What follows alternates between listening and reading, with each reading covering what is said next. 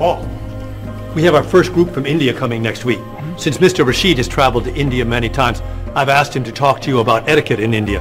Mr. Rashid. Paul, why don't you greet me as if I were an Indian tourist? Ask me to come with you and show me to the tour bus. Okay, hi there, I'm Paul. Oh, if I were an Indian woman, you would have just insulted me. Women and men generally do not touch. Okay, hi there. You just told me to go away. Oh, I'm sorry. Oh, too close. You should stand this far away from someone.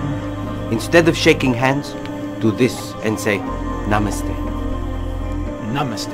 Excellent. Now, tell me to come with you to the tour bus. Okay, come with me. This is a rude gesture in India. Do it like this. Come with me. Good. To the bus over there.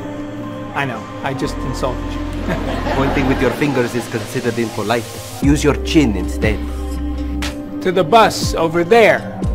I'm never gonna get this. You're doing wonderfully. Oh, thank you, Mr. Oh, too close!